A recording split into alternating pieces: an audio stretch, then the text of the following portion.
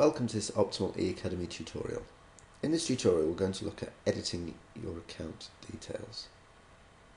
When you first have a lesson with your coach, you'll receive an email notification.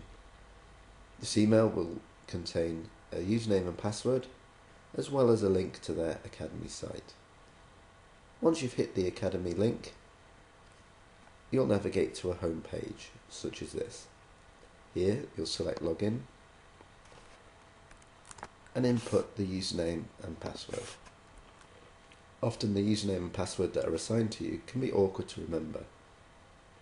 So as soon as you log in, you should edit this by navigating to Edit My Account.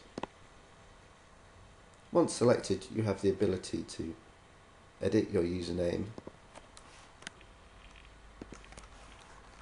and also editing the password.